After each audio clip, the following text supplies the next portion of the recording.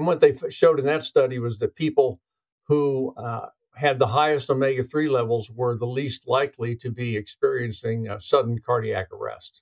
Actually, it's called primary cardiac arrest, or what other people will call sudden cardiac death. So a high omega-3 was at least associated with a lower risk for that. And then that was 95. In 2002, this is, I think, the study that really put me and Dr. Von Schacke on our quest, was a paper from the Harvard group looking at blood levels of omega-3. And it wasn't, it was actually looked at blood levels of omega-3 in people who were healthy at the time their blood was drawn, as opposed to the previous study. The people who were having their blood drawn were people who were actually having a heart attack at the moment. So that's what we call a cross-sectional study. This is a prospective study, meaning blood samples were measured before people got sick, and they found exactly the same thing, that the people, even healthy people with a really low omega-3, were at increased risk for sudden cardiac death over the next 15 or so years.